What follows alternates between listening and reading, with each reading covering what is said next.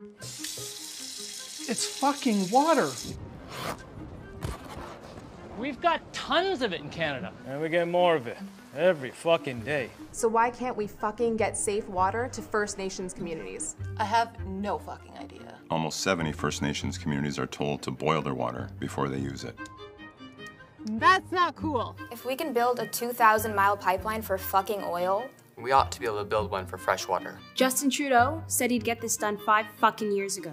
So far, he's done fuck all. You take it from one place and pipe it to another place.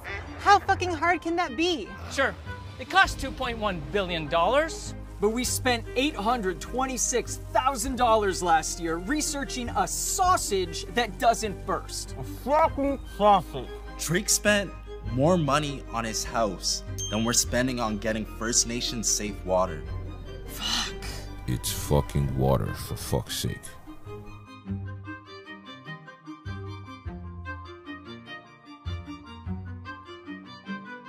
We got water fucking everywhere. It's right there.